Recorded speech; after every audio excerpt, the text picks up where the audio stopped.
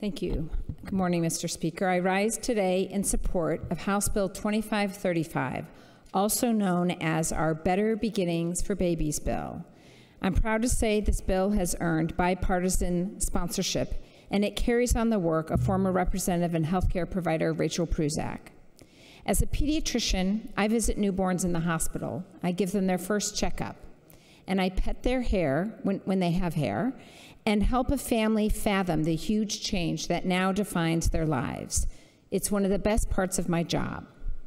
And in this role, I've occasionally visited the newborns of adults in custody from Coffee Creek Correctional Facility, which I'll call Coffee Creek from here on out, which is a somewhat fraught situation as we contemplate the coming separation of the baby from the mom. But let's back up a bit. Let's think about the months leading up to the delivery of this precious, or dare I say, innocent baby.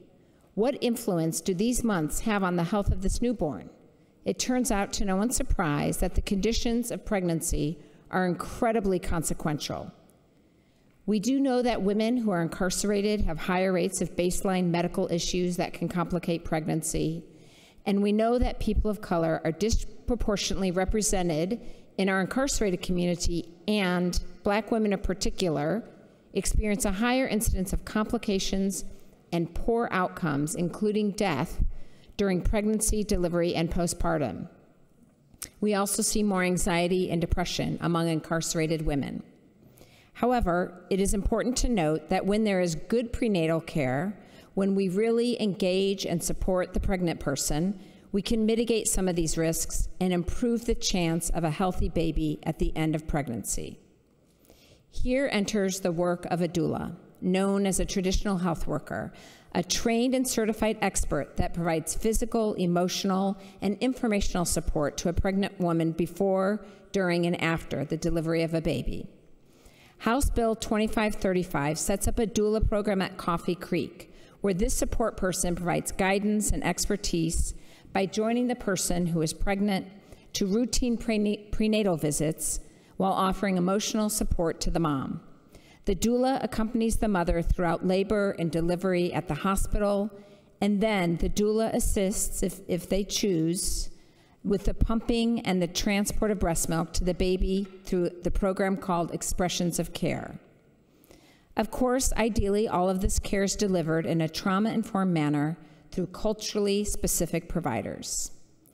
This bill also calls for developing tight parameters on the use of shackles during labor and delivery, as well as humane and medically recommended protocols to process postpartum people from the hospital back into Coffee Creek.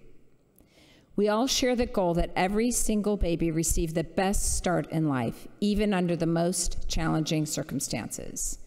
Adding a doula to the team that provides prenatal care, delivery support, and postpartum services for women in custody will help us provide better beginnings for the babies born to incarcerated women.